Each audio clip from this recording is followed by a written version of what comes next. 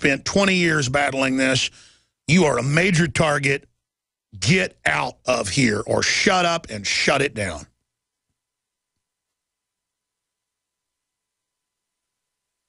Because most other people are cowards. There aren't a lot of other outlets that'll cover things like this.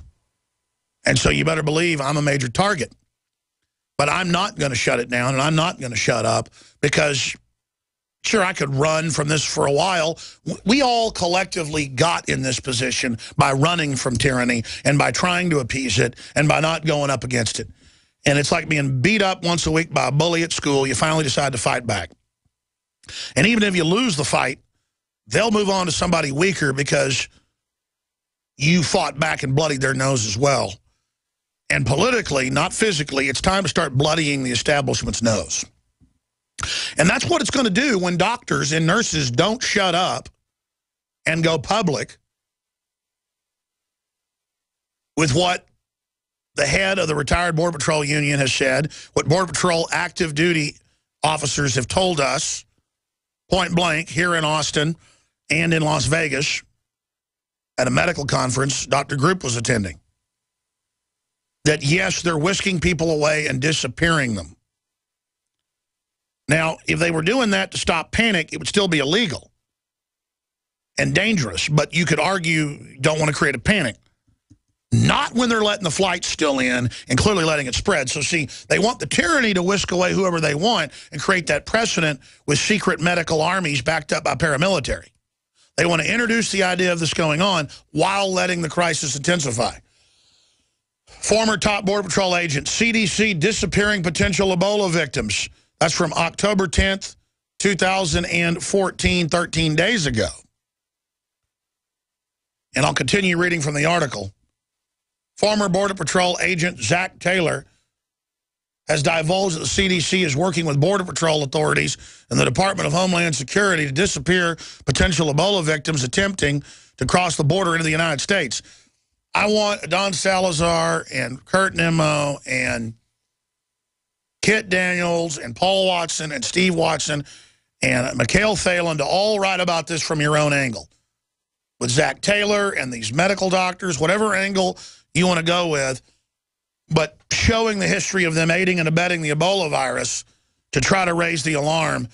And Watson's usually listening, but he's over in England. He went back to London. He visited with us for 3 weeks. He's thinking about coming here part-time in the years to, work over here with us. Call Watson, have him call Steve. And they need to tune into what you're about to hear.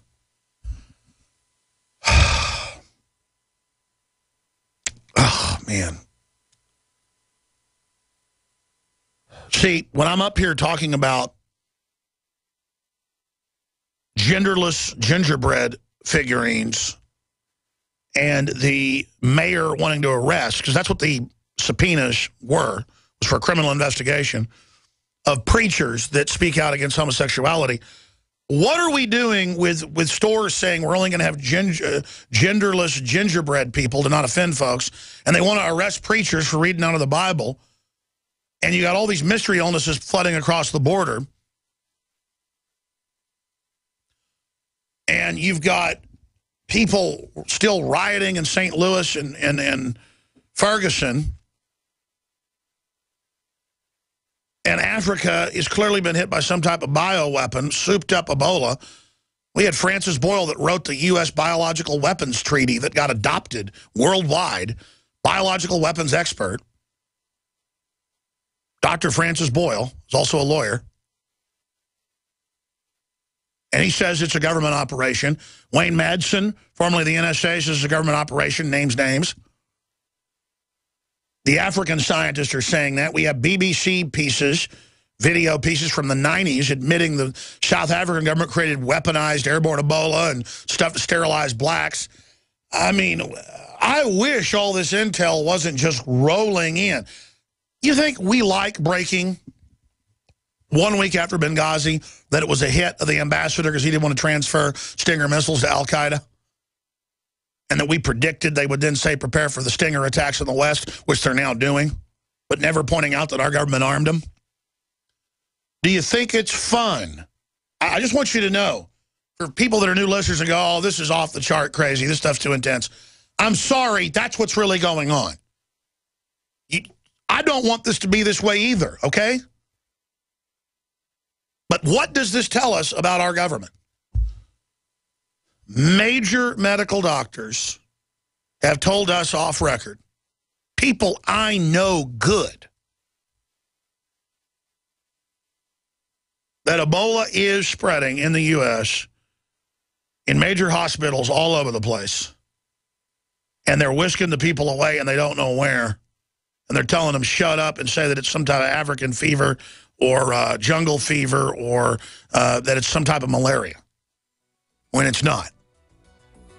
Malaria doesn't cause big bloody pustules all over you. We're going to go to break. I'm going to try to get my mind focused and say a little prayer for my family and everybody else, because we're all in this together. And this is how they're bringing in the world government. A stage crisis is what the North American Union documents show from 2007, Banff, Canada. We'll be right back. That heads up a major hospital operation, multiple hospitals, that indeed Ebola, what they believe is Ebola, is showing up. We are getting whistleblower contacts now pouring in from Customs and Border Enforcement and other agencies, confirming what we've gotten from our other ICE sources and our medical doctor sources, that there are people that have Ebola-like symptoms coming off of West African flights all over the United States, and they're being ordered to release them when they screen positive for Ebola with the first test. And by that, the first test just shows that it's probable that you have it and that you need to go for further screening and an official test. And they just are ordered to release them. This is the type of intel with people saying, I work for ICE. Here's my number. Call me at lunch. And then we call these people, medical doctors and others, and they give us their info and who they are, and we call them on the hospital phone and get them on at the hospital, separate from people we know. So obviously what we're going to do here today is open the phones up after this doctor that's coming on in a few minutes and the next segment leaves us, so that more medical doctors, nurses, nurse practitioners, Border Patrol, Customs Enforcement, TSA, you name it, police officers, so you can call in. And if you want to go on record, you can. We'll call you, vet who you are. We have folks send us a copy of their driver's license. We call you at work. That's what we do. We don't just get a call from a guy saying he's a medical doctor and then just believe it. We go and find them on the hospital website. We call them up at work. We talk to them at work. What we do.